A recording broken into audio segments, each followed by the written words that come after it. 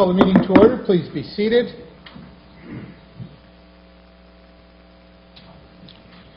All right, a motion to reconvene the open meeting.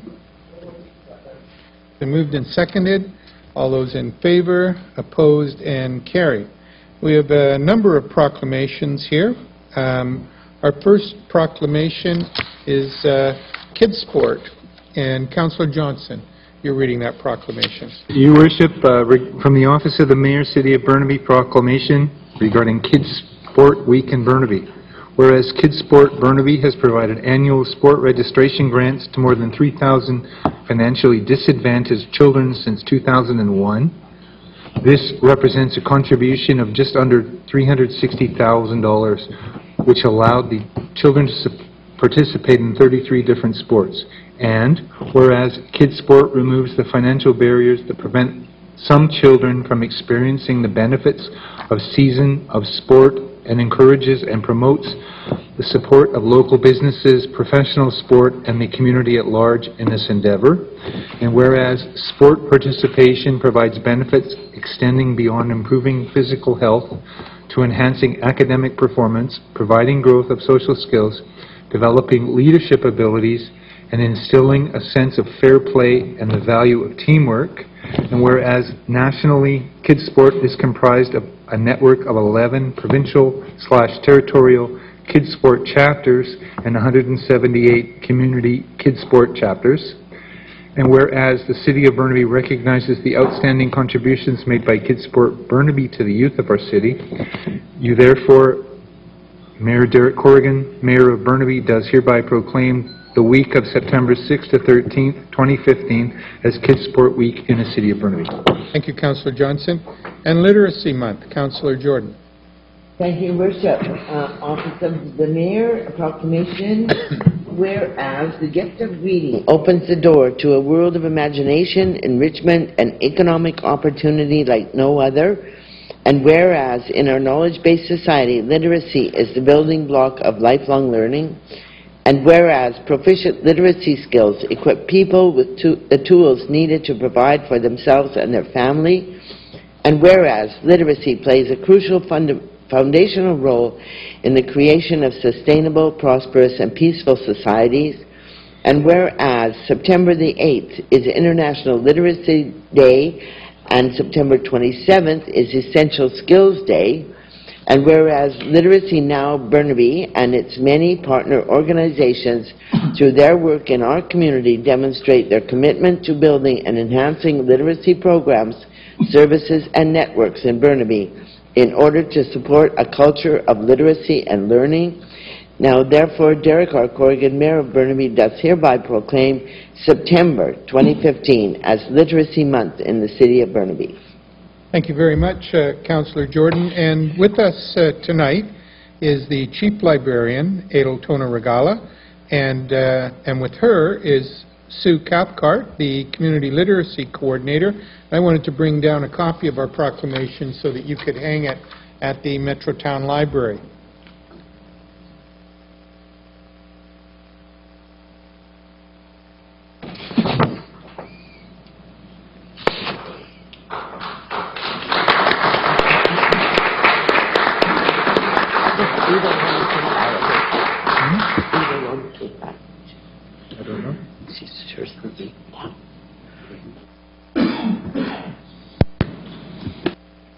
All right, Prostate Cancer Awareness Month. Councillor Dhaliwal, please. Thank you, Your Worship. Office of the Mayor of the City of Burnaby proclamation, Prostate Cancer Awareness Month.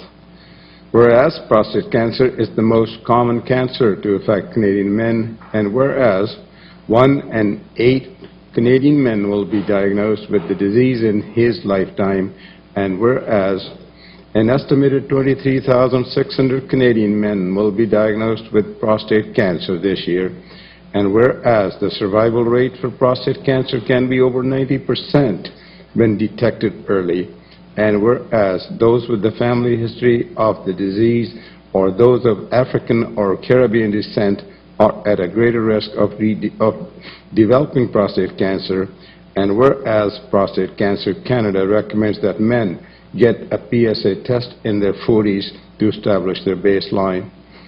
Now therefore, Derek Corrigan, Mayor of Burnaby, does hereby proclaim September 2015 as Prostate Cancer Awareness Month. Signed, Derek R. Corrigan. Thank you, Councillor Dhaliwal. And Taekwondo Kukiwan Day, Councillor Paul McDonnell. City of Burnaby Proclamation. Taekwondo Day, Taekwondo Kikuwan Day. Whereas Taekwondo is a Korean martial art meaning the way of the hand and foot, and is practiced in over 200 countries worldwide. Whereas Taekwondo has been an official Olympic sport since the year 2000 and is practiced by people of all ages and backgrounds.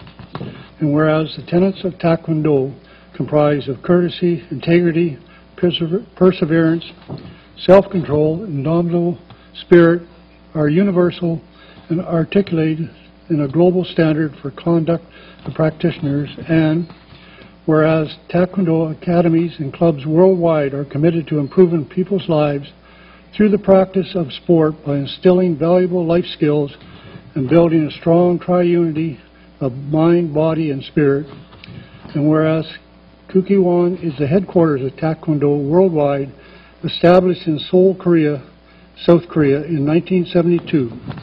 And whereas Kukiwon is a leading authority promoting Taekwondo to develop leaders, strength, global communities, and is the only authority in the Taekwondo world to issue a black belt certificate. Whereas the BC Korean Culture Heritage Society and the BC Taekwondo Federation are proud to initiate and support the proclamation of Taekwondo Kukiwan Day in the City of Burnaby. Now therefore, Derek Corrigan, Mayor of Burnaby, does hereby proclaim Wednesday, August 8th, 2015 as Taekwondo Kukiwan Day in the City of Burnaby. Thank you.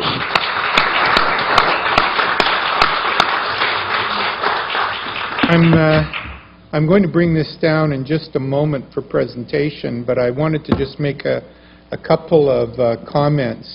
I know that we have Taekwondo practitioners here with us tonight, and we have developed a very special relationship with our Korean community as a result of our involvement in Taekwondo.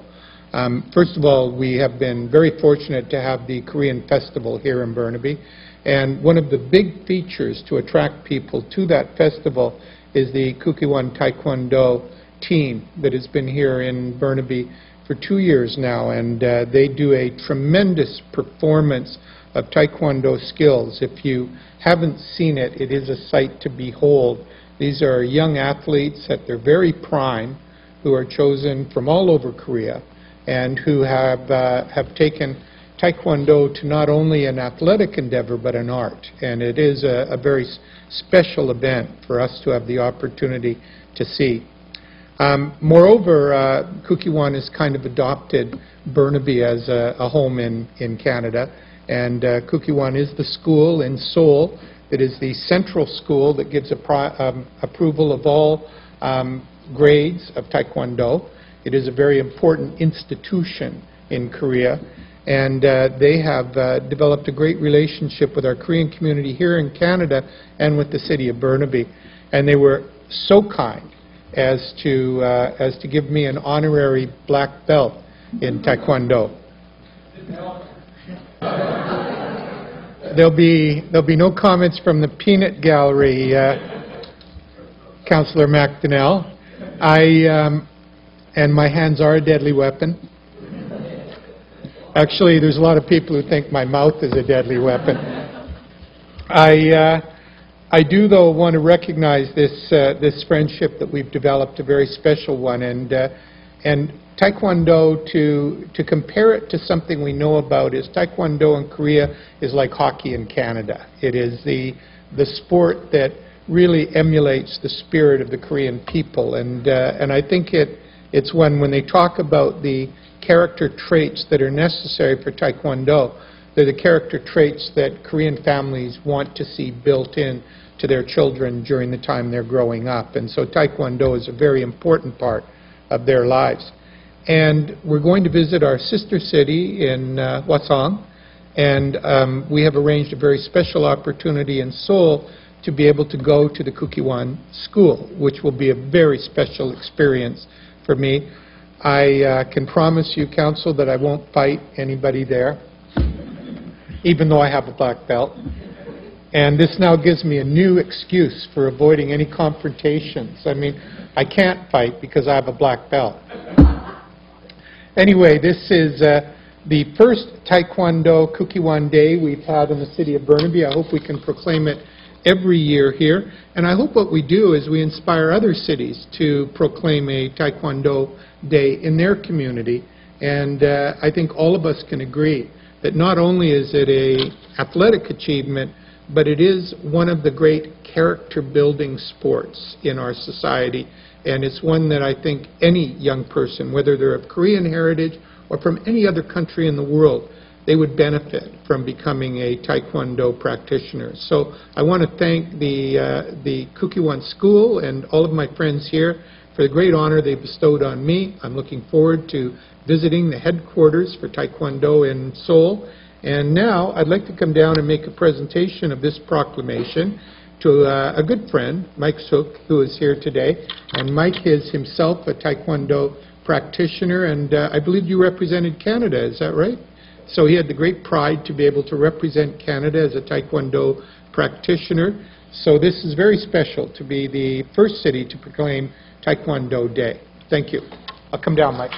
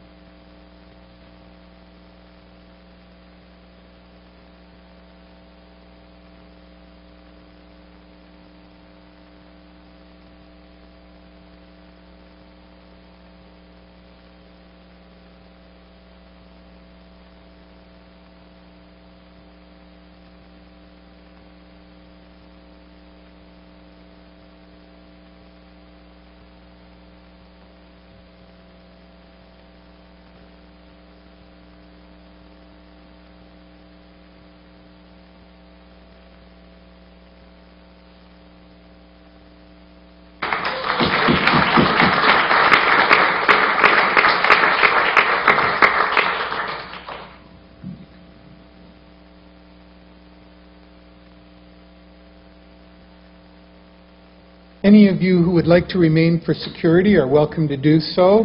And we'll move on now to our next proclamation. Councillor Balco, you're doing Union Label Buying Week. Thank you, Your Worship. Proclamation from the Office of the Mayor of the City of Burnaby. Union Label Buying Week. Whereas organized labor has always endeavored to maintain and improve good working conditions and wage standards for Canadian workers. And whereas labor's distinctive emblems of quality and service are union labels, shop cards, store cards, and service buttons. And whereas the Canadian Labour Congress Union Label Trades and Services Department is sponsoring a Union Label Week to salute these unique hallmarks and to promote Canadian union-made goods and services, now therefore Derek Corrigan, Mayor of Burnaby, does hereby proclaim the week of September 7th to 13th as Union Label Buying Week in the City of Burnaby, and call upon all citizens to support the products and services identified by the Union Label, store card, shop card, and service button. Thank you, Councillor Balco. And for those of you who are wondering if we always have these many proclamations, as we were off in August, so they accumulated. Big night for our proclamations. So we're going to move on to the rest of the agenda now, and you're all welcome to stay if you would like to. But if you've got other things to do tonight, please, this would be a good time for everybody to move out. Delegation from... Oh, do we have a delegation? Oh. Oh, okay, good. I've got them coming up. Well, then why did you make me do this now? So you can repeat it after. Okay, come on up. Motion the delegation be heard. So second. Moved and seconded. All those in favor, opposed, and carried. I'd forgotten you're on the delegation list, too. All right. And if you will introduce yourselves, please.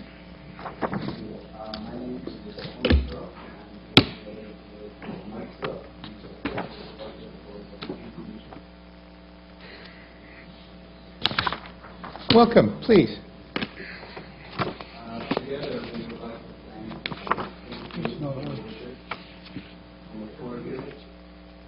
Yeah, we've got, their mic isn't working properly. Testing? Testing? Is that good? Yep, there you go. Thank you. Once again, so we would like to thank you very much. Thank you, Your Worship, Mayor Corrigan, all the honored councillors here for this opportunity for us to present. We have the full support of the BC Taekwondo Federation as well as the KCHS. President Master Songchul Kim and President Mr. Pilwan Suk are here in attendance as well. And together our organizations, with the support of Cookie One and of course some very proactive and helpful people here in Burnaby, are focused on helping children, youth, and adults live healthy and productive lives through the practice of Taekwondo. Lots of people, especially today's youth, face challenges with focus, respect, and perseverance. And Taekwondo helps to inspire and improve these qualities. Taekwondo Day in Burnaby will benefit so many people in so many ways. Please allow me to show a quick introductory Taekwondo video that highlights some of the physical and mental benefits.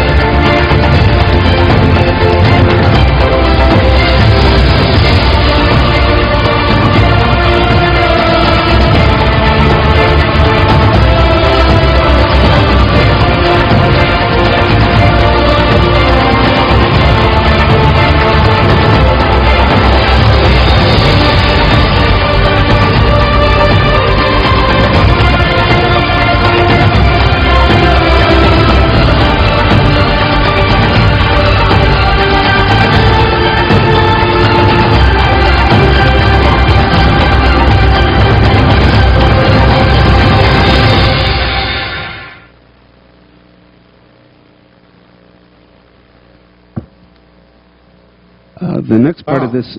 That's Thank you. Very cool video. So there is just another minute-and-a-half clip. The next part of this video highlights how several schools in the U.S. are also using Taekwondo as part of their program. And there's also a testimony from the school principal and the city mayor as well.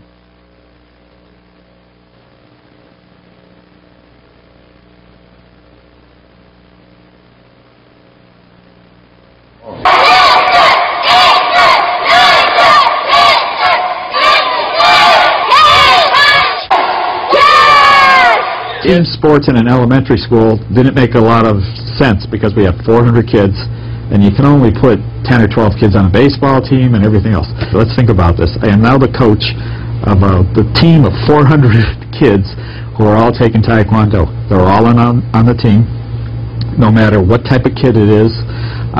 If he has any physical disabilities or learning disabilities or what, they're all on the team. So we're working together for one cause.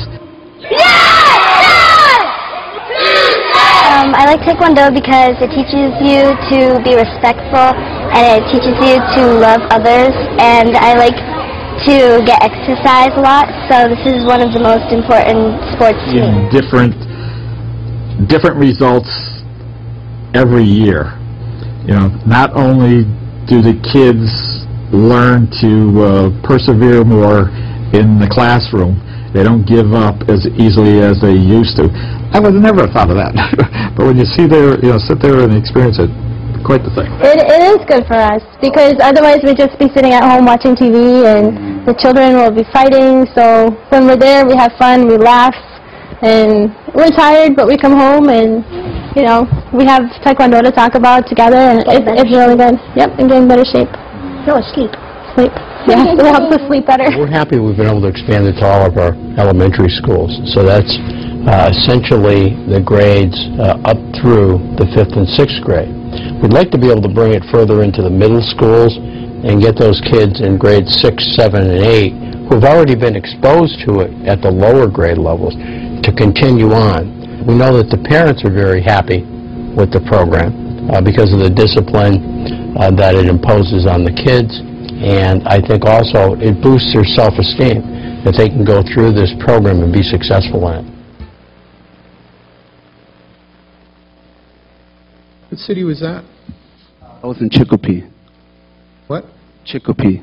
No. That's the city. I don't know what state that's in. Sorry.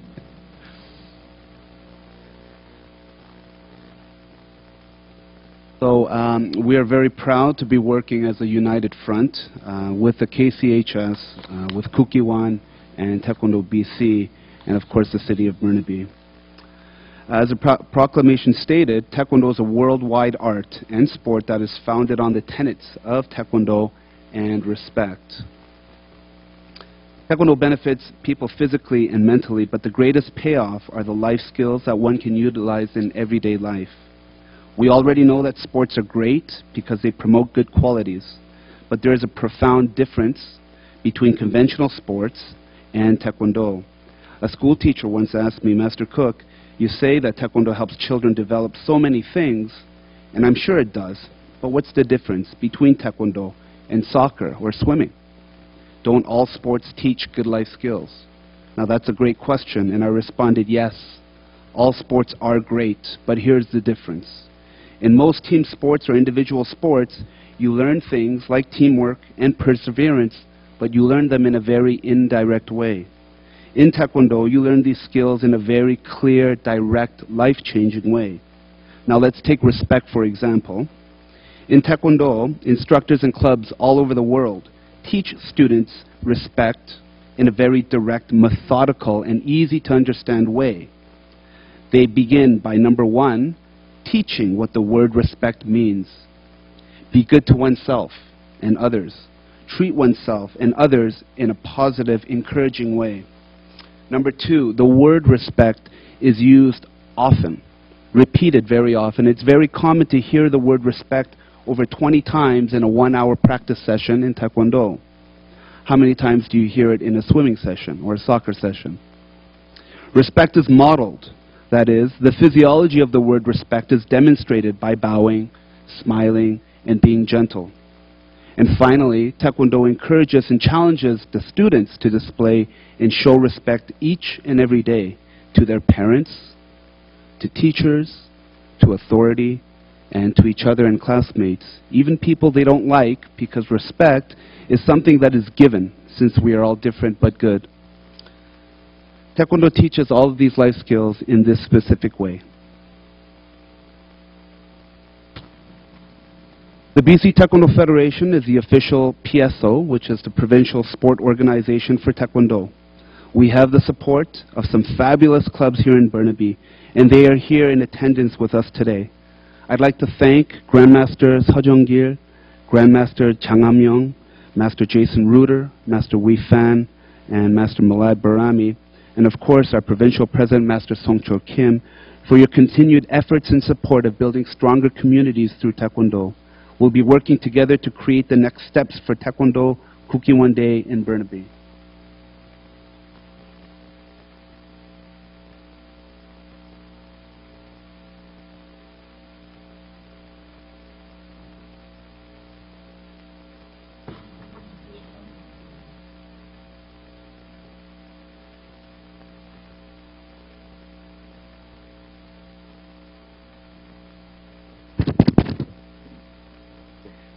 Mayor and Council, on behalf of the Korean Cultural Heritage Society and the tens of thousands of Korean Canadians in British Columbia, I'd like to take this opportunity to recognize and thank the City of Burnaby for its generous, ongoing support of our community. Burnaby's consistent and long-term contributions are unquestionably paramount. The offering of city spaces like Central Park, for the annual Korean Veterans Tribute, and the housing of the Ambassadors of Peace statue, the investment into the educational and cultural exchange programs with Hwasong City, the multiple city grants that empower events like the Korean Literary Festival, and even my personal favorite, the Korean Cultural Heritage Festival at Swangard Stadium. This latest proclamation to honor the world's most celebrated martial art, Taekwondo, yet again demonstrates Burnaby's ongoing commitment to our community, to which we are deeply indebted once more. Thank you. As you may know, the Korean Cultural Heritage Society is a BC organization that fosters interculturalism. We serve to unite and enrich Canadian lives by sharing and promoting the very best aspects of our heritage so that these elements may be accepted and integrated to further strengthen the cultural fabric of British Columbia.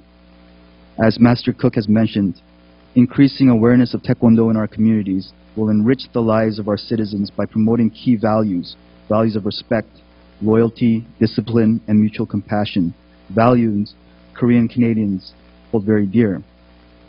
As good order is the foundation of all things, in the months ahead we look forward to working with Kukiwon and the BCTF to appropriately launch the Taekwondo Kukiwon Day, also known as TKD. Kukiwon Day so that it may be more than just a date on the calendar, but a date that actually positively impacts citizens, encompassing anti-bullying, women's self-defense, and addressing mental health and special needs in our community. I am proud that tonight's announcement, Mayor, of TKD in Burnaby is the first of its kind in Canada, and that Burnaby will be recognized as the inspiration for more jurisdictions to follow.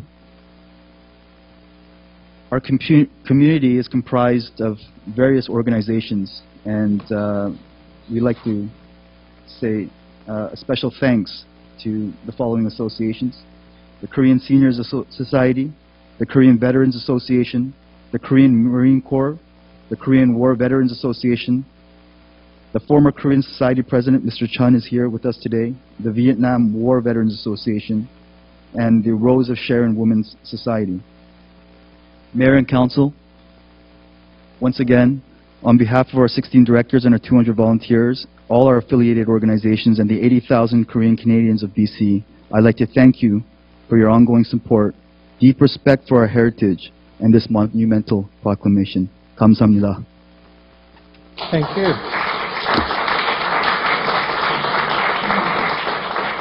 Well, thank you very much, gentlemen, for being here with us today. And I neglected to mention that that we also, I thought this was a wonderful thing they did, is the Kukiwon athletes went and had a performance at the Edmonds Community Center and brought it into the Edmonds area, and people from all over that community were able to see the performance right there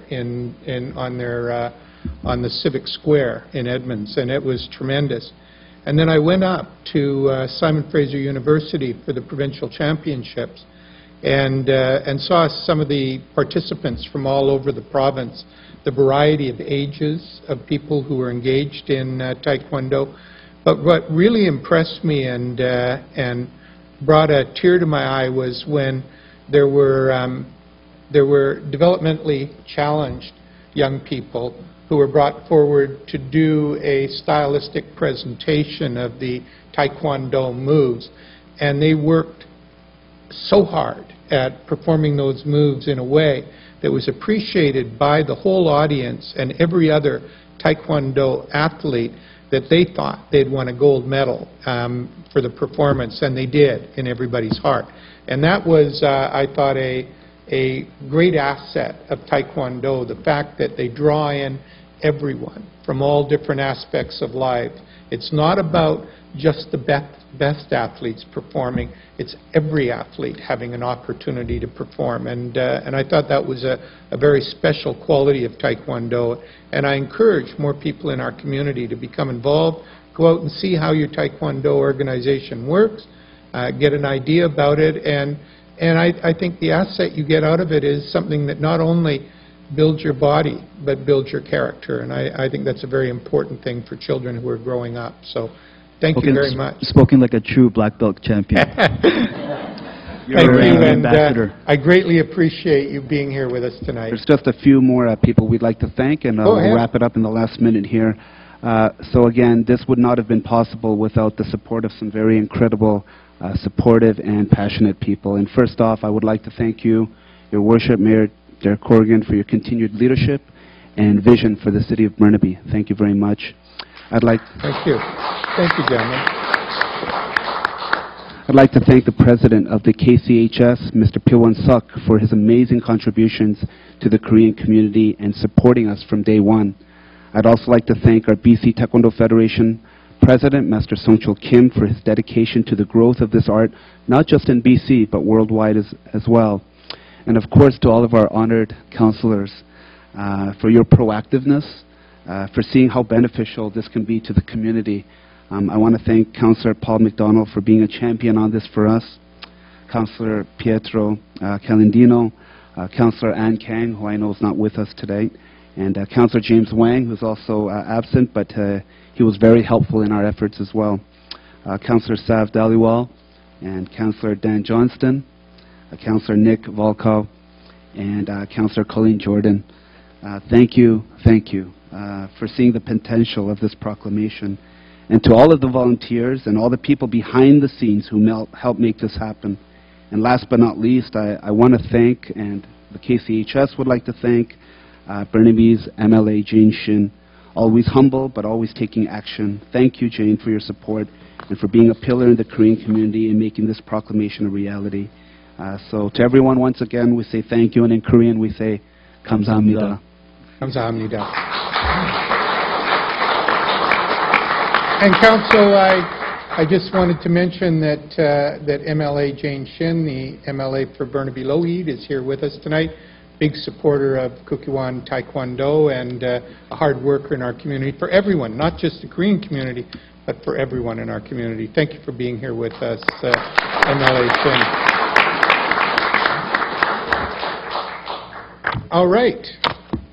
And that was a nice way to start a meeting. Thank you very much. Moving on then to the minutes, a motion to adopt the minutes of the open council meeting held on July the 20th, 2015. It's been moved and seconded. Any discussion? All those in favor, opposed, and carried.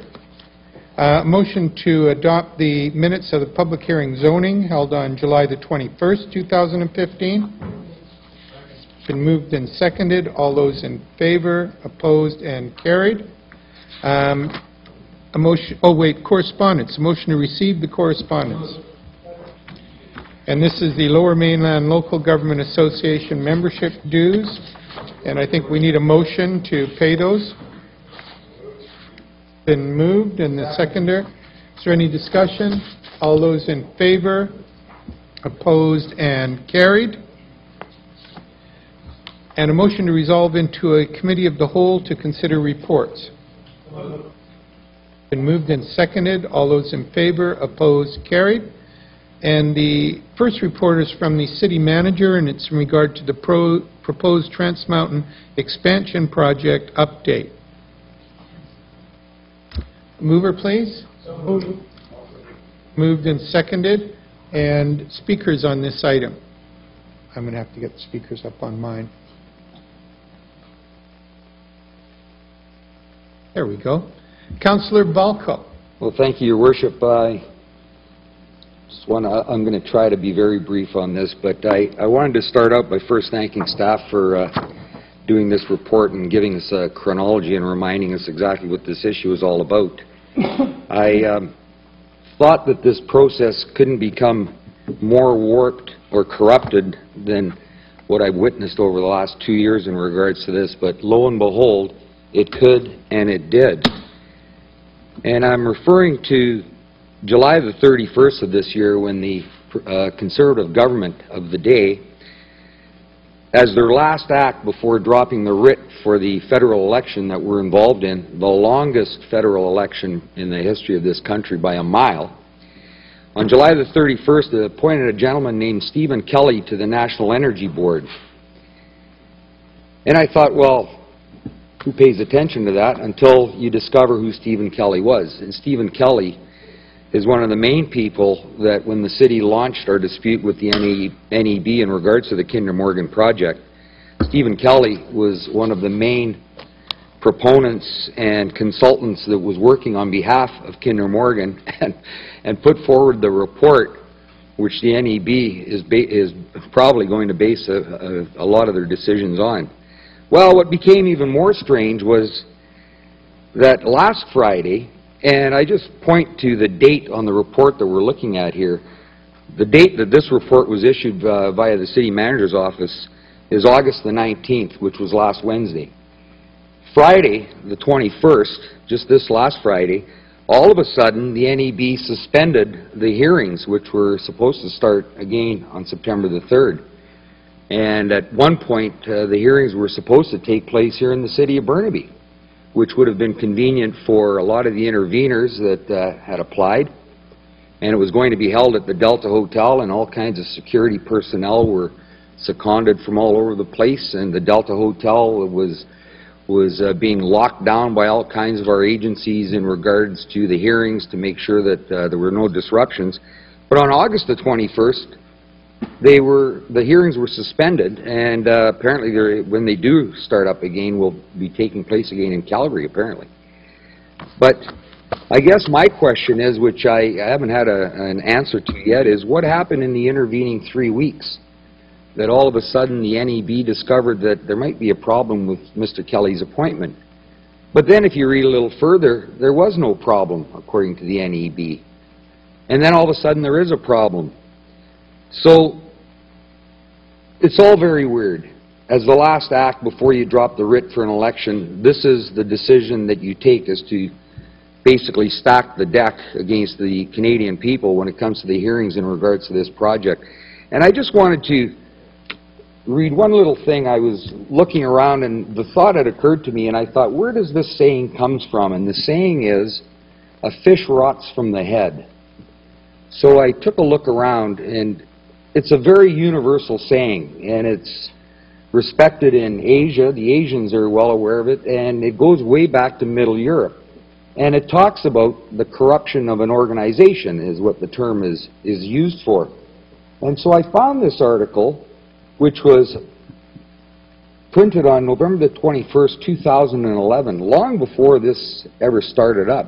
And I thought, well, this is interesting, and it was by a well-respected management consultant, and as I was reading it, it's a very good reading, which I'll forward on to my colleagues, but it says, many organizations thrive despite weakness, venality, or tyranny at the top. In all but a few cases, the leaders only are able to influence their immediate reports and a few others. Their only role is part of the story. The second, and it says, for any organization to go toxic, and this is what I believe has happened here with the NEB, it's gone toxic. There has to be an organizational structure that allows the toxicity to take root and then to flourish. Here is where transparency and accountability within corporate governance can help, but also where it can hinder. And hinder because as the organizational checks are undermined over time, the organization starts to weaken, become vulnerable to corruption, and then becomes toxic. And this is exactly what's occurred here. But the reference point in this article, which I found amazing, was that the case study for the article is the decline and collapse of the Enron Corporation. And I thought, well, where have I heard that name before? And then when I took a look, well, the principals behind the pipeline proposal are two guys named Rich Kinder and Bill Morgan. And before they started up Kinder Morgan, they were part of the organization that is being used as a case study of a fish starting to rot from the head. So I leave that message with the NEB, and I leave it with the outgoing federal government today. And I will forward this to my MP, who can then forward it to all the various parties. But I think what we're looking at is a fish rotting from the head. Councillor Dhaliwal. Thank you, Your Worship. Just following up Councillor Valco on the appointment of... Try to top that, are you? No, just a couple of other questions arising out of that. One I still think they need to be pointed out, Your Worship, is that Councillor Valco said, who is Mr. Kelly? Like, this isn't a sort of ordinary appointment of somebody being appointed to a very highly prestigious organization, supposedly National Energy Board, and the Prime Minister has appointment. So you would think somebody would do some checking up. First of all, Mr. Stephen Kelly is a former First Vice President of an energy consulting firm. So you'd think you wanted to get some impartial people working on this panel who would be able to draw out people's concerns regarding this project, and you wanted to put those people who really aren't loyal to energy consulting firms and serving the energy corporations. So that would have been the first red flag. And the next one was that it's the same Mr. Kelly who presented a 203-page report in support of Kinder Morgan's $5.4 billion project. That's being now supposed to have a public hearing about. So, Your Worship, you would think that Prime Minister would have some understanding and knowledge of that. And if he didn't, you would think he would have picked up the phone and called the chair of the Energy Board. Maybe they didn't know about him because they had already received this, and they would have thought that something is fishy about this, as Councillor Valco said. Do not make that appointment. But that was still done. And as Councillor Valco said, on the way to Rideau Hall, when this was done, sort of running away from everything else. And then, Your Worship, it took them, I guess, a good 3 weeks or something for the National Energy Board, for themselves to realize on their own motion, that perhaps, you know, this is something that we should really take action on. You would think that this would have been immediate. You would think there would have been a little bit more a sort of a immediately reaction to say, no, this isn't going to work for us, rather than waiting 3 weeks. I would suggest to you, Your Worship, that this is a no coincidence. This is something that probably was done that there's no public hearing that should take place during this election campaign period, which is now fully underway, because knowing fully well that public in British Columbia have seen how NEB operates, their process, what they have committed to, how the whole hearings have been sham, how the interveners have been dropping out, saying already that things are not working well in terms of what it would be a fair hearing, Your Worship. That has been all documented well. But now that's not going to take place. And I would guess when NEB said they're suspending this hearing, they didn't give it any date. I would hazard to guess I think it's going to be after October 19th, most likely. I just have this suspicion. Because it wasn't just a two or 3 days kind of say, okay, let's get our act in gear and we'll get on with it. But this isn't. So I think there are a number of questions that I believe need to be raised and talked about. Just no different than what's happening at the senators' trial, etc., and all that. I think there are a few things that the Prime Minister need to answer. But the other thing that this report, when this report's coming out, Your Worship, NEB also issued their conditions for approving the project itself. But I'm pretty sure I see there's a few more speakers after me will speak, but I'll leave it to that, Your Worship. The questions that were raised by City of Burnaby, the question that these are listed in here, pretty well become redundant, because if the questions that were raised, NEB already thinks that, well, gee, I think that's a good question, but we'll get the answer after it's approved.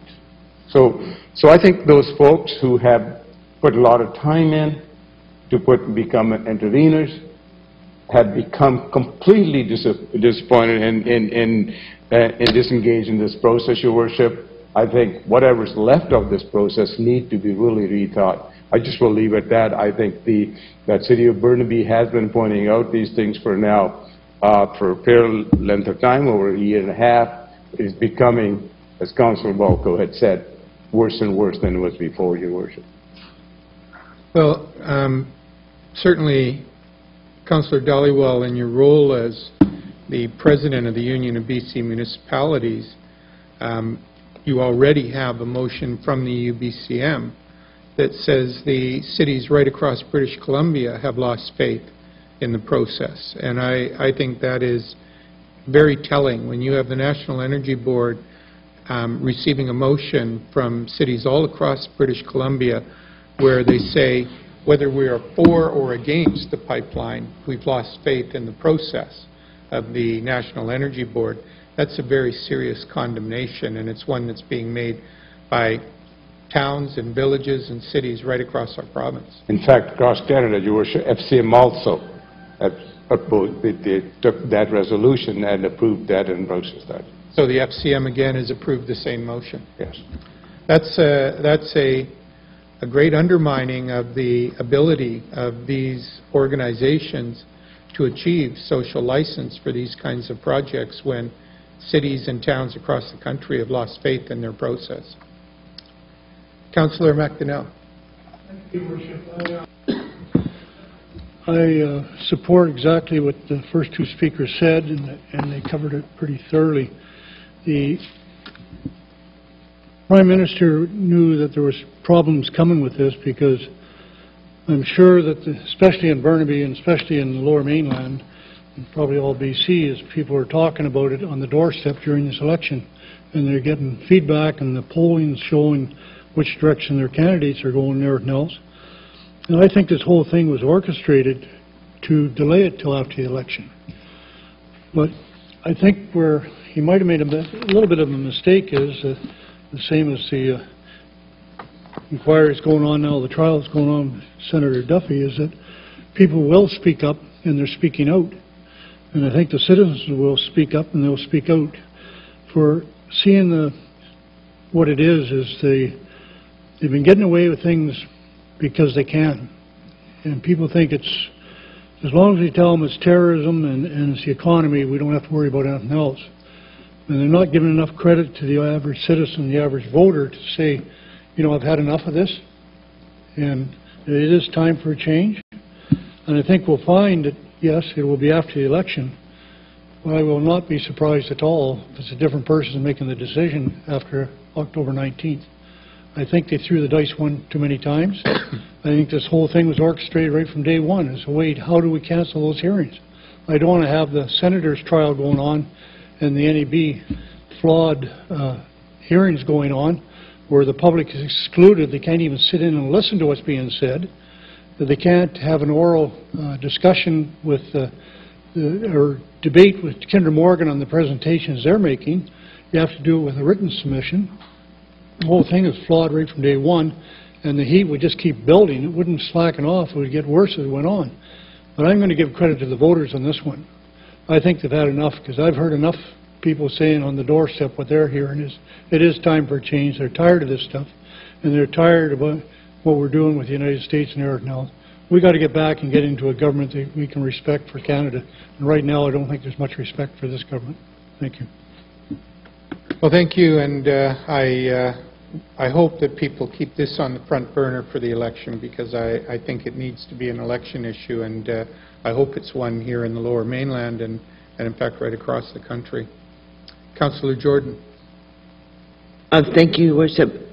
It's too bad because this is an outstanding report of how many? I think 100 pages that our staff has done all this work on, and it's unfortunate tonight that we aren't dealing with the substance that's in this report, because there's some really substantive issues that need to be brought to the public's attention, and instead we're not going to have that opportunity yet again, because the hearings, such as they were, non-public, but hearings, are not going to proceed.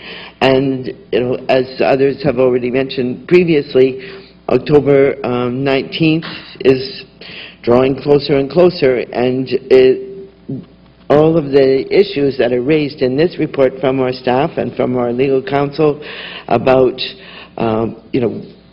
the future of our community because of the potential of this pipeline are not going to be given the profile that they would have if these hearings had proceeded. And I think that's exactly, as others have already said, the reason the reason it was canceled. Now, I don't know how big a conspiracy theory we need to lay over this to see, you know, where that came from or how that started, but it's pretty amazing that in basically a 3-4 week period, we've had going from the Prime Minister's office appointing Mr. Kelly, the National Energy Board saying, oh, that's no big deal. He won't be hearing this case. He's going to be like in another office across the hall, and he won't be involved in this process at all. So it's fine. He should be there, right? Then 10 days later, the NEB issues one of the pieces of this report tonight, the draft conditions around which the pipeline will proceed, and then the conditions will follow after the fact. So they issue those conditions based on the evidence they've heard, based on the evidence that Mr. Kelly wrote and presented to them. So they did that within 10 days of Mr. Kelly being appointed, and everybody was like, wait a minute, how can you issue conditions when you haven't even heard the public yet? You haven't even had the hearings, but they did it 12 days after he was appointed. And then now, it's like that old expression, uh-oh, Houston, we have a problem. And I think they basically, perhaps some of the lawyers in some building in Calgary went, wait a minute, this is an issue. And it's interesting to me because I actually found out about Mr. Kelly from social media and a friend of mine who observes these matters in Alberta. And he sent me an email saying, you can't believe what they did. They appointed this guy, and he knew who he was very well. And actually, before Mr. Harper called the election, I think the appointment was Friday, and he emailed me on Saturday and said, you can't believe what they've done now. So, but now, and now we have them pulling out the rug from all of us and saying that the evidence that he put in on behalf of Kinder Morgan is tainted, so they have to redo it. So they have to go hire another consultant and, you know, fill in the blanks and take that out. But the question for me is, they built these conditions. They put out this 100 and how many? 45 conditions about the pipeline based on what? The evidence and the stuff that Mr. Kelly put in front of them. So if they're taking out Mr. Kelly's evidence, then they should be taking out the conditions. They should be taking out all of the other things that they've done. They should be just sort of saying, okay, you know what, erase all of this, let's start over. Because this whole process has been a sham and a scam. A lot of people pulled out of the process just recently. A lot of interveners, a lot of organizations said, had enough. This is rigged. This is not, you know, in anyone's interest to even participate anymore. And so perhaps, you know, they were feeling that heat. But and so now we have come to today where the hearings have been have they been cancelled or postponed? Postponed. Postponed, right? So that but. It's not just that evidence, to me, that needs to be rethought and reworked. The decisions that the NEB has made, such as all of these conditions, based on that evidence, need to be said to be thrown out as well. So there's a whole, you know, multiplier series of events that have taken place in this short 4 weeks, and to me, it just adds to, as we've said from the beginning and as others have said, the credibility of this whole process is now zero. And if it could get any lower, it actually than zero, it actually would be there now. So it's to me, as you said, we have to somehow keep this in front of the public so that they understand the implications and keep it on the agenda. Because I sincerely also believe that this is all Big P politics. They didn't want to have demonstrations and opportunities for those kinds of things in our city in 2 weeks from now in the middle of an election campaign, and this was orchestrated to prevent that. So it's a very sad day, actually, for democratic processes in this country, and even though we all didn't have faith in the process, we hung in there, we did our work, we've done our homework, our staff have worked tremendously long hours and diligently to be a part of that process, and now it's all being shown to be a sham and a scam, and it's very sad. And we've done all the work to respond to Mr. Kelly's report and other evidence, and now that work's Start useless. over. And how the board issued conditions, so obviously they must have considered everything that Mr. Kelly wrote in order to issue those conditions. That would mean that, how do they pretend they never read that? I don't know how they pretend they never read that. And so it becomes part It's like pretending of that their the jury decision. didn't hear that evidence, right? Yeah. That's Yeah, pretty so hard to do.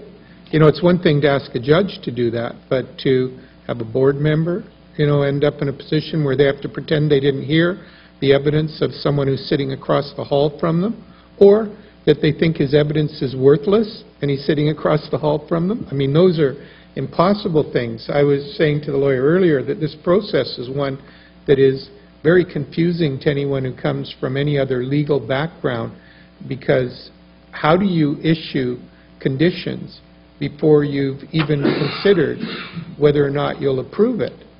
And you know, the analogy I made, it's a little bit like the judge telling the prosecutor, all right, I'm going to convict him, but you better provide some evidence later on about why he should be convicted. You know, that makes no sense to anyone. And so we've got a situation in which conditions come out before they've ever made a decision on whether or not the project should go ahead. And almost all of the conditions relate to the things that we said were issues that should be considered to not approve it. So they put them all off till the end of, till after the approval is granted. They've said, in effect, that nothing you've said could possibly change our mind about whether or not we approve it. And if it's frustrating.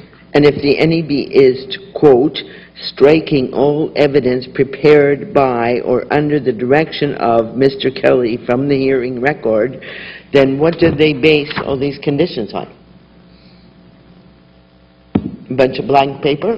I don't think so. Yeah, and how So do they then the compensate? conditions need to be started over again too, which basically means the whole process needs to be started over. Yeah, and we should be getting costs for all the time we've spent dealing with all of that material, for all of the interveners who've had to deal with that material. Good thing we We've been didn't put hire through those policemen. No fault of ours. It's the board that's been, that's caused that delay. It's terrible. Councillor Calandino. Thank you, Your Worship. Well, so far I've heard sham, scam, corruption at the top, tainted process, decision made a priori without consideration of information, impartiality, etc., etc., etc.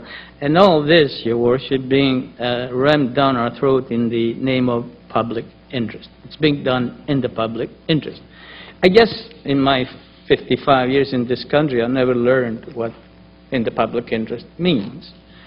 And it means that we don't do a risk assessment before we approve a project like that. The NEB is not interested in approving a risk assessment at all until, except as a condition after they have approved the project. And what's the point of that, I'm wondering? They have done no assessment of the environmental damage that it will be causing to wildlife, to marine life, to residents on the slopes of Burnaby Mountain, to students and residents at the top of SFU, should there be a boil over. And obviously it's a very real thing that could happen at the tank farm if there is a boil over, and obviously the NEB is not accepting the fact that there is a very real and actual risk that there can be a boil over according to UK standards, which NEB wishes not to look at all.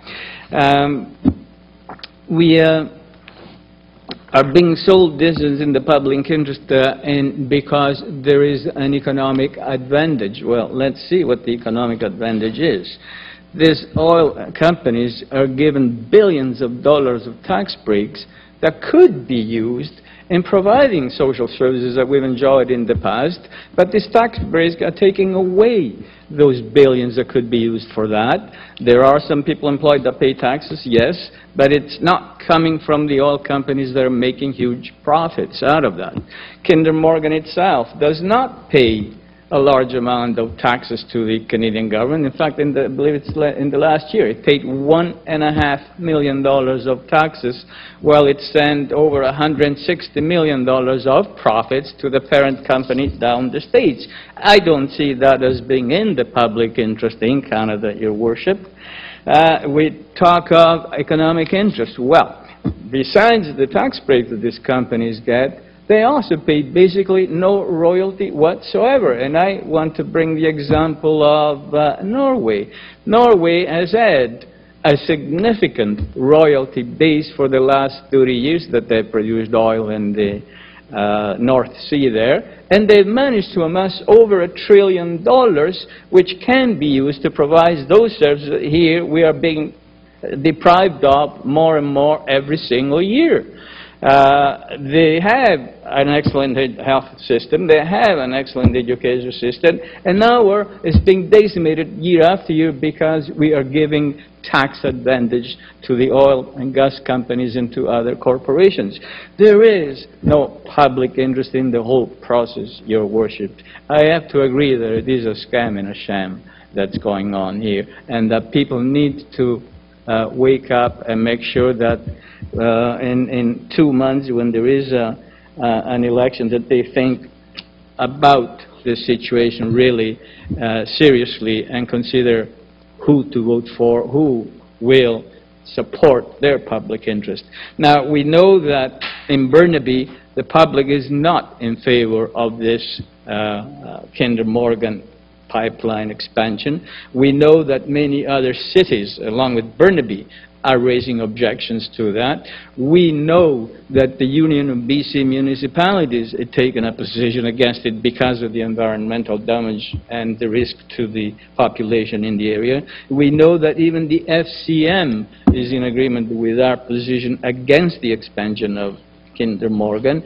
We know that First Nations are against the expansion because of the potential damage that it can cause to the marine life and to their traditional territory. Yet the NEB is ignoring all this position, is ignoring listening to people, is ignoring having oral, what's the term you use in legal? Cross-examination. None of that is happening in this process. It's a closed process. So for all intents and purposes, this is not in the public interest, as I consider public interest, Your Worship, and I'm sure as most people consider what is in the public interest. This is not, and I think it should be, canned. Thank you. Thank you, and I just want to be clear on this, is that the UBCM and the FCM have not voted to oppose the pipeline. They voted that they were opposed to the process that's being implemented by the National Energy Board. And so they're not satisfied that it's been a fair process, but they haven't come to a determination on the project because, unlike the National Energy Board, is that many of these cities and towns across Canada haven't had enough information to be able to make a final decision on it. But they've come out clearly saying they do understand the process is flawed.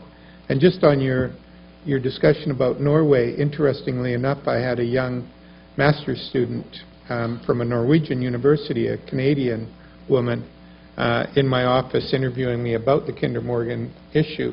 And university in Norway is free. It's free. And not only is it free for Norwegians, it's free for foreigners. And so she was attending university to do her master's degree in Norway because Norway was encouraging foreigners to come and learn at their university in order to expand the professional base of their country and to simply reach out, saying that Norway was a land of education and knowledge. So it's very interesting that that's the way Norway has chosen to spend its money, is by giving education free to young people.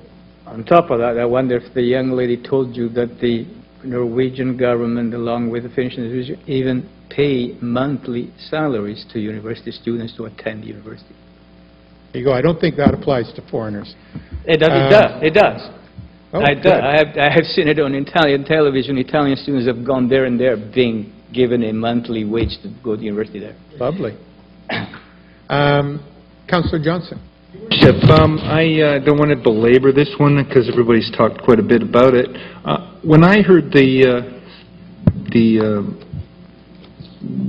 action of the Prime Minister a couple of days before he called the election, whereby he appointed Mr. Kelly and then suspended the hearings, I actually thought it was a brilliant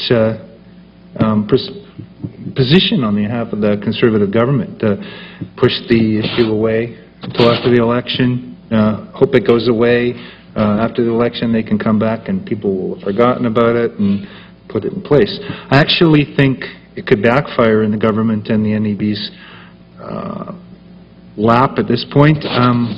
The fact that it's been deferred and then they made up conditional approval with a list of conditions. Many of those conditions are pretty minor and pretty meaningless. What I think they've done is taken a position where they tried to depoliticize the process, where in fact I think they're handing it to the three opposition parties, the Liberals, the NDP, the Green. They can, I think that if a candidate chose, they could run with this one, and it could actually become a bigger political issue than what's happening on the East Coast with the Senate right now. When you listen to Councillor Calandino's comments at the beginning of his presentation tonight, it sounded like he was talking about the Senate. I mean, it's just a East Coast, West Coast issue. I think the government's trying to hide both of them, and I don't think that the public should allow that to happen. I think if the candidates in the upcoming provincial or federal election wake up and smell this one, I think it's a bigger issue than the Senate issue. So I think we should actually challenge our local candidates in Burnaby to take this on. So you're saying this was so Machiavellian as to be an intentional way to cause the hearings to be postponed by appointing him? I do think that they're trying to. They thought they could just kind of hide it away until after the election and then come back and surprise everybody with a decision. But I think it could actually work in our favor if well, that would be very interesting if someone did that, appointed someone just to make sure that the hearing goes sideways. But I can tell you, I'm sure our MPs will be looking into it because they can't help but be caught up during this election campaign. And if the Duffy trial goes away for a little while, to be able to get their attention focused on what's gone on in this situation, because this is. You know, I mean, I think anybody who's looking at the NEB must believe the NEB is incapable of organizing a two-car parade. And they just seem to be tripping over themselves every time they make a move, and to trust an organization like that with billion-dollar expenditures in the future of energy in our country. Yeah. And I think that if a candidate wants to be a member of the House of Commons on our behalf and possibly a member of the government, I think they should stand up and be counted on this issue, because I think it's important to Burnaby residents.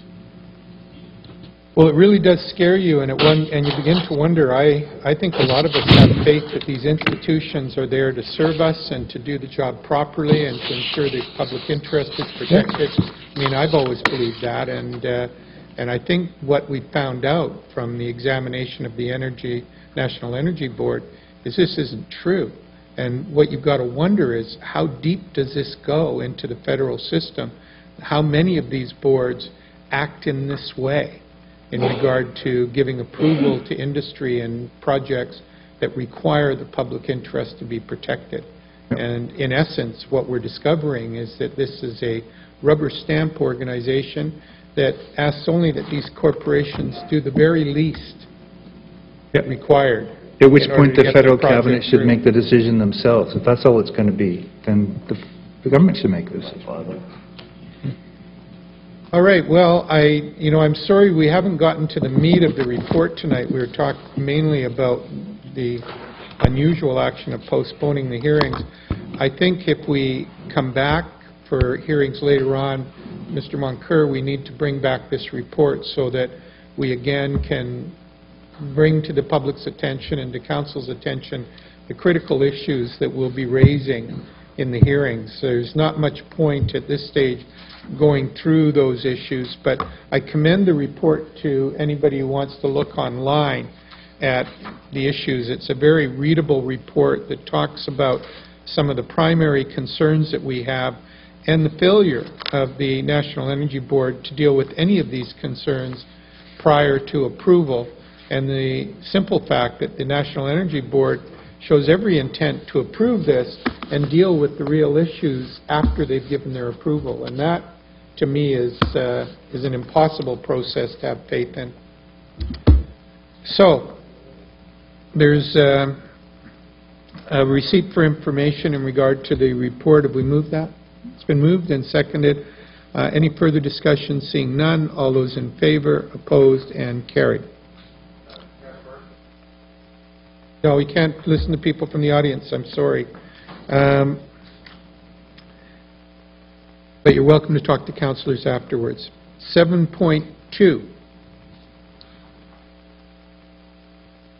This is to seek council's approval to update the Burnaby Bylaw Notice Enforcement Bylaw and to amend the offence section of certain regulatory bylaws to increase the maximum fine.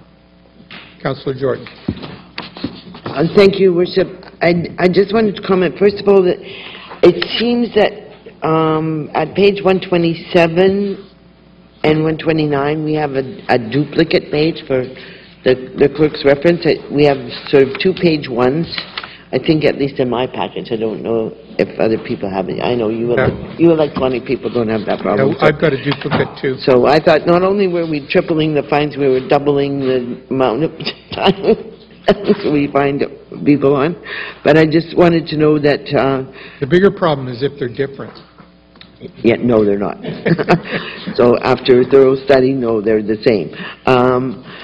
But I just wanted to point out that this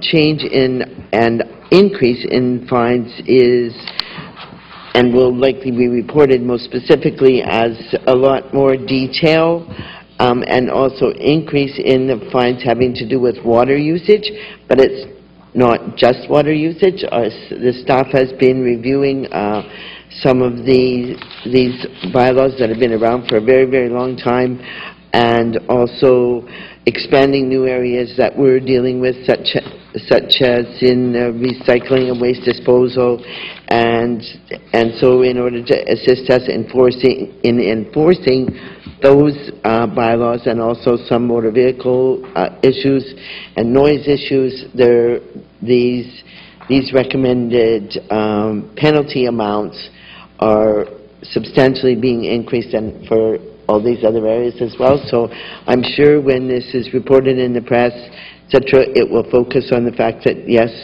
we did used to have the lowest fines for watering when you weren't supposed to be watering with things you weren't supposed to be watering with and all that.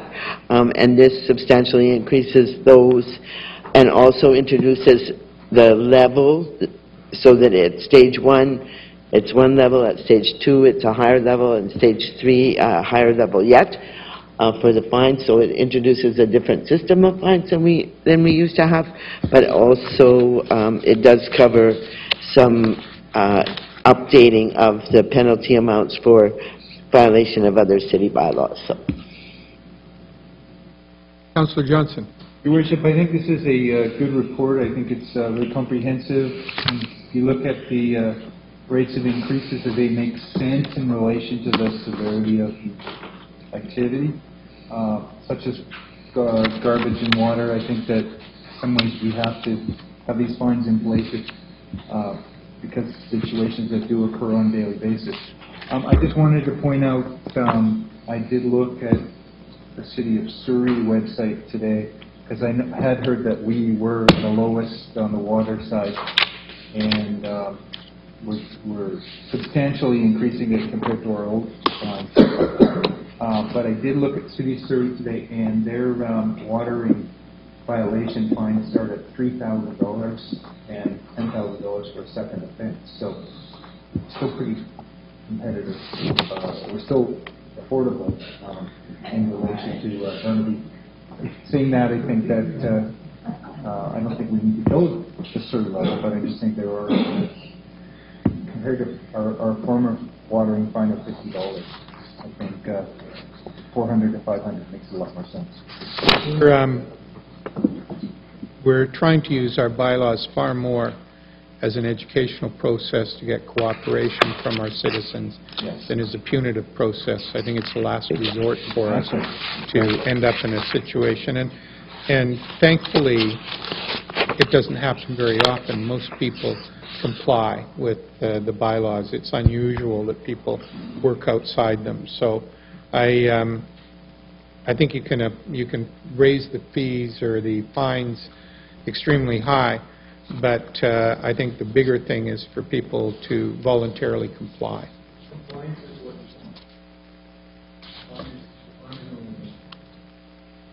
Yeah, it's in everybody's interest to comply because we're doing it in the public interest. All right, you ready for the question? All those in favor, opposed, and carried. This is to request approval and funding for initiation of the 2016 Capital Infrastructure Program and completion of the 2015 Infrastructure Construction Program. Questions called. All those in favor, opposed, carried. Item 4, and this is to seek council approval for the road closures and staff support for the 37th annual Christmas Toy Run to be held on Sunday, October the 4th. Questions called. All those in favor, opposed, carried. This is to approve the funding for a mural at the Canada Way Learning Centre as part of the 2015 City of Burnaby Mural Grant Program. Questions called. All those in favor, opposed, carried. And this is to approve the funding for a mural at the Bottle Depot at 3805 Kingsway as part of the 2015 City of Burnaby Mural Grant Program. Questions called. All those in favor, opposed, carried. Item 7. This is to obtain council approval to remove and/or demolish the city-owned building at 4456 Percival Avenue. All those in favor, opposed, carried. Item 8. This is to obtain council approval to remove and/or demolish the city-owned building at 3745 Manor Street. Questions called. All those in favor, opposed, carried. Item 9.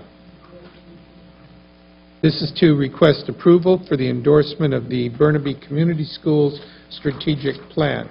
Councillor Calandino, you sat on the committee that considered the plan. Yeah, very briefly, Your Worship, because I think the report is very, it's explanatory in itself. I just wanted to say that it was a very good process which lasted about a year, and we had people from Parks and Rec, from School Board, both staff and management, and representation from council and myself. And, you know, the first part of the process, we actually learned about the community school and how they started, etc. And we also learned that the demographic had changed, and that perhaps the community schools that we're operating now may not be in the best location. But the most important part of the report, Your Worship, is probably the proposed key direction for key strategic areas, which are in item, I guess, doesn't say what, but I would just give you the page number, I think, on page 170 in the book. And you know, they're very good. They increase the competencies of staff, and we all wish that, and there are now community members that participate in community schools. But the most important one is increase youth leadership in community schools and non-community schools. And the intent of that is to make young people a little more responsible and participate in community life more than they do now by giving them leadership skills. I think probably that was one of the best strategies that was designed. And then the strategies, of course, are accompanied with objectives and actions and outcomes in the following pages, Your Worship. And for anybody that's interested in community schools, perhaps they should look online at this report and learn something about community schools. Thank you, Councillor Calandino, and thank you to the members of the committee who sat down and worked on making sure that we were updated and focused on how our community schools were operating and looking at the future development of community schools in our city. If I made one minor comment, Your Worship, that we also looked at how community schools operate in some other districts in Greater Vancouver, and it seemed that in other districts they're more bureaucratic than we are. Here we just have a community school coordinator in the specific school, or what's beginning to develop is community of schools where it still is one community coordinator, but works out of one school and looks after perhaps the Catchment High School and some other elementary school with the simple one coordinator rather than having a centralized bureaucratic office. And we leverage a lot of volunteerism on Yes, that. we do. Very good. Questions called. All those in favor, opposed, carried. Item 10. This is to request authorization for the city to enter into an agreement with the Burnaby School District for the contribution to the cost of playground upgrades as detailed in the report. Questions called. All those in favor, opposed, carried. Item 11. This is to request approval for the renewal of the lease with the Capitol Hill Community Hall Association. Question's been called. All those in favor, opposed, and carried. Item 12. This is to request approval for the renewal of the lease with the Lockdale Community Hall Association. Questions called. All those in favor, opposed, and carried. Item 13. This is to seek council authorization to forward this application to a public hearing on September the 29th, and this is a low-rise, multiple-family residential development in Brentwood Town Centre. Question? Questions called. All those in favor, opposed. Huh? Oh, Councillor Dhaliwal, sorry. That was mine was from before. Thank you, Your Worship. Thank you, Your Worship. I just got a quick question on the staff on page 194 of the report, Your Worship. I'm just trying to understand this, that there are two bullets on the top of the page. It says Director of Engineering, this follows from page 193. Director of Engineering will assess the need for any further required services to the site, including but not necessarily limited to. The second bullet, the first bullet talks to the north side of the Lougheed Highway to Town Centre standard for primary arterial road and including boulevards, sidewalks, etc. But then the following bullet, construction of an interim asphalt sidewalk. Just why would this be an interim sidewalk, interim asphalt sidewalk? Is it something that the developer would be doing later, or this is something unusual? Why would this not be completed now? Belcher. Your Worship, it's a section of sidewalk that's not on the development frontage. So the development frontage itself will be finished to the full standard, but there's a bus stop further to the east that doesn't have a sidewalk or a pedestrian facility. So the developer is going to construct that off of his property frontage. Oh, so this is beyond the developer's property? Beyond his frontage, just to improve the public connection to that bus stop. Oh, okay. Didn't see this one clearly in the report, so okay, if beyond that, so this is just an additional, okay. All right, thank you. Make sure that even though they construct their sidewalk, that people can still get to the bus stop. Yeah, no, that's fine, Your Worship. Right. Question's been called. All those in favor, opposed, carried. This is authorization to forward this application to a public hearing on September 29th, and this is a multi-tenant light industrial development in the Big Bend development plan. Questions called. All those in favor, opposed, and carried. This is to inform Council of a request for development of a new industrial building under existing zoning in the Royal Oak Community Plan. This is 5507 Dorset Street. Questions called. All those in favor, opposed, and carried. This is to provide Council with information on construction activity as reflected by the building permits that have been issued for the subject period. And this is over $500 million again already this year, so another big year. I think it's pretty close to the numbers from last year at this time, which was slightly above our biggest ever. Yeah. Yeah. Wow. Still continue to have this significant development in our community. You ready for the question? All those in favor, opposed, and carried. Item 17. And this is to obtain council approval for the official sister city visit. That is to both our sister cities in Hwaseong, Korea, and in Kashiro, Japan. So we've managed to couple both sister city visits into one trip, which is again pretty efficient use of our time away. You ready? All those in favor, opposed, and carried. This is to obtain council approval to award a contract for property management services at the Deer Lake Center. Councillor Dhaliwal? Yeah, Your Worship, I believe this is a typo. Just want to clarify, though. In the report, the first sentence says closing time on 2012, August 01. I'm assuming this wasn't 3-year-old. Closing is 2015.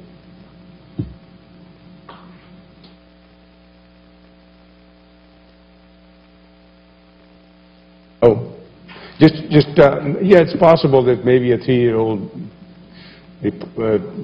did, but I just thought it maybe be just a typo out of curiosity. Whose baby is this?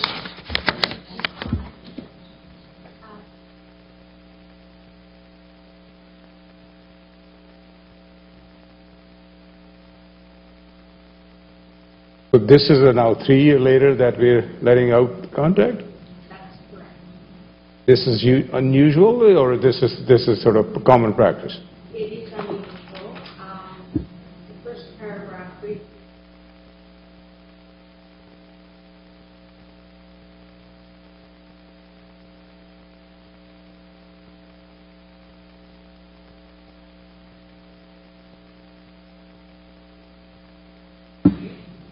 Thank you for the clarification. All right. You ready for the question? All those in favor, opposed, and carried.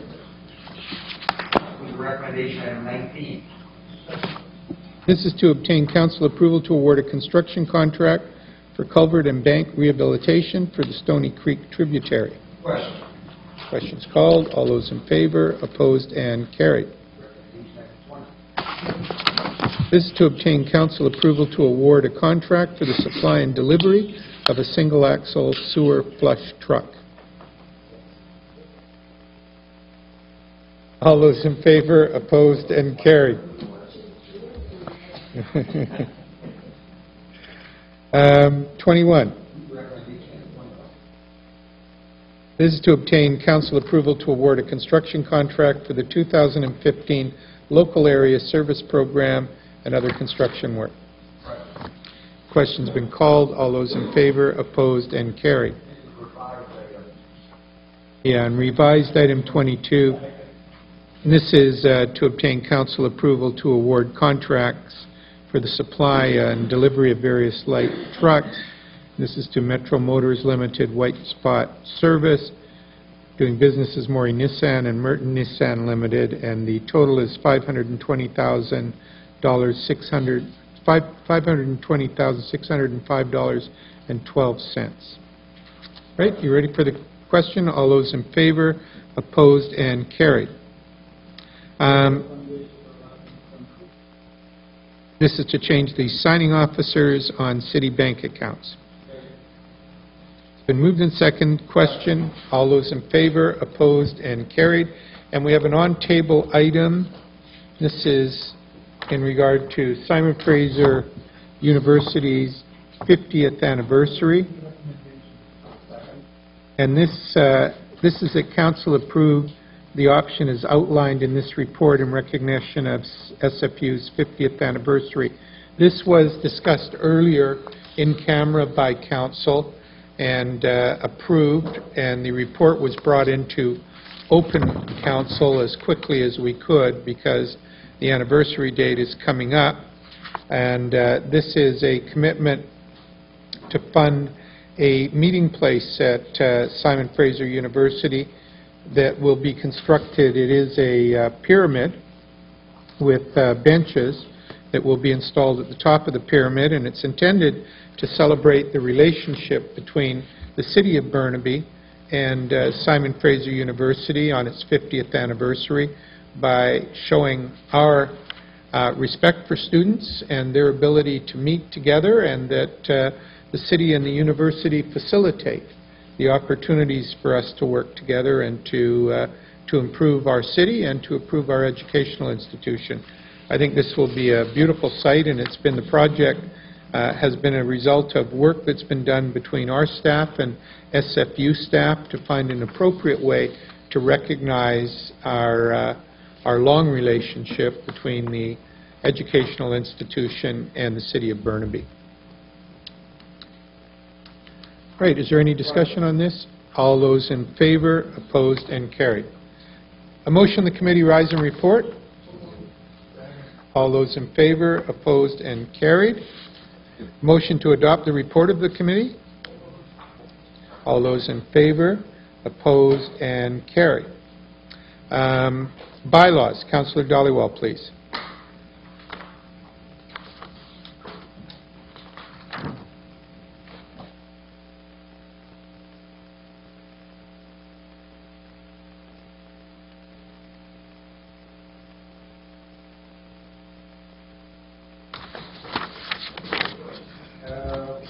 Sorry about that, Worship.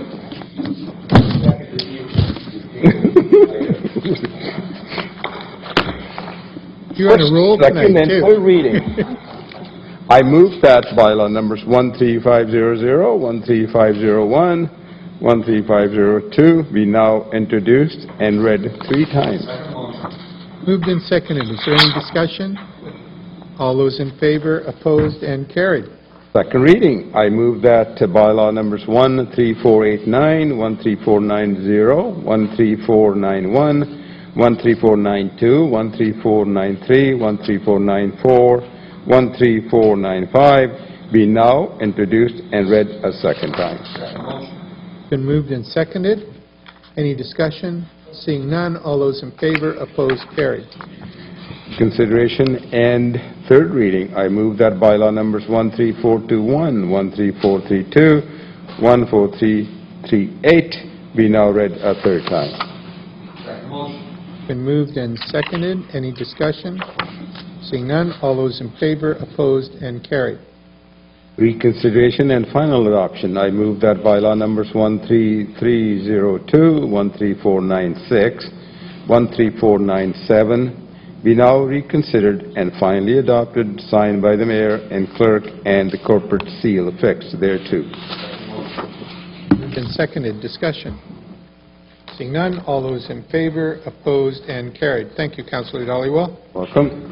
And we have a notice of motion. Councillor Jordan.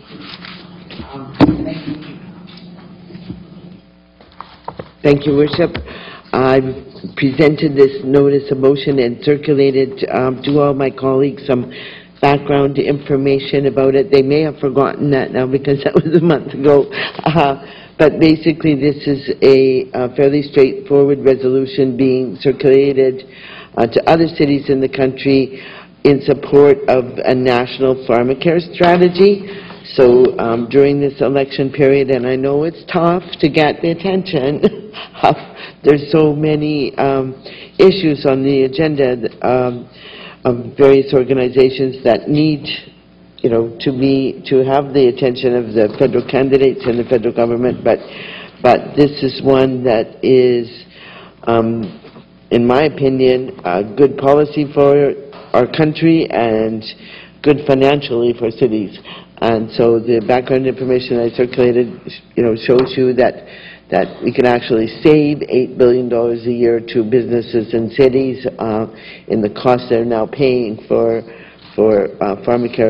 pharmaceutical insurance programs, and have that converted into a pharmacare strategy that would be best for all Canadians across the country. So So I would hope that my colleagues around the table could see fit to support that, and this resolution calls on, ask Burnaby to call on UBCM, FCM, etc., to support these proposals as well.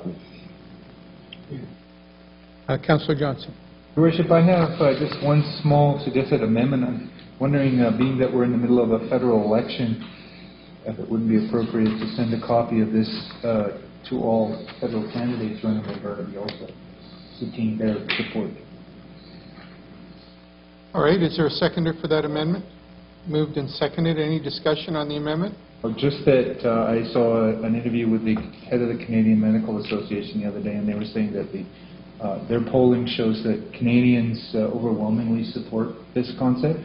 Some of the politicians are a little bit gun-shy on they understand that there's economic savings to it, but gun-shy to go for it, so I think a little push my vote. All right, you ready for the question on the amendment? All those in favor, opposed, and carried. On the motion as amended, any further discussion? Seeing none, all those in favor, opposed, and carried. New business. Councillor Dhaliwal? No, Your Worship, that's left over from previous. Councillor Jordan?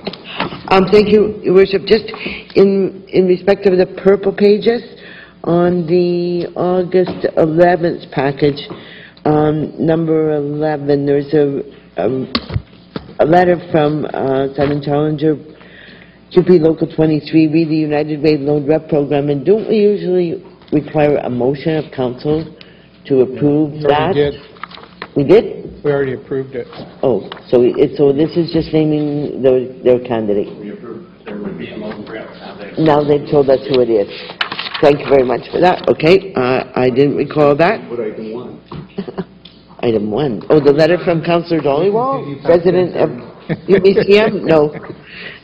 And just one other issue is that at the last meeting we had Councillor Volsco ask for a memo from staff with regard to water.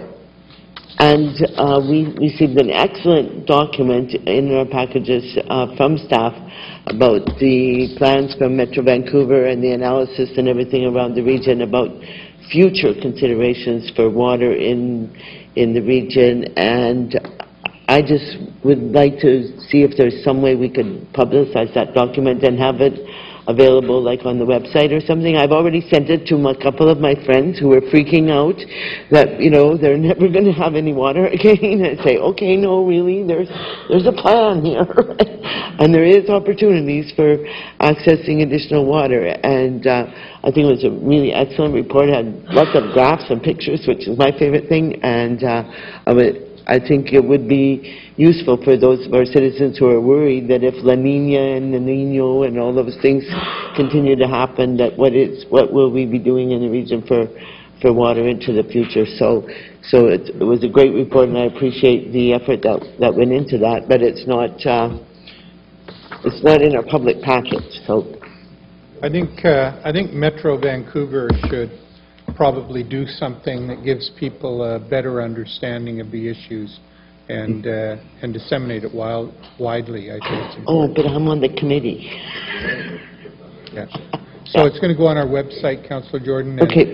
And then we'll try to encourage Metro to make sure, because that's not the intention here. Is that looking after our water when we're in the summer is an important issue, and making sure we're careful with our water. But I don't see this as being a threat that we're going to have difficulties in being able to supply water in the future. But people are afraid of that. So we need to calm people down and make sure they understand the issues. And this has been a very unusual hot summer, and I don't know that it predicts any futures. That it's I think we'd have to see much more tracking than this to come to the conclusion that it's a significant change in climate. I hear you. All right. Okay. I hope that's right. And with no further new business, it's been moved and seconded. All those in favor, opposed, carried.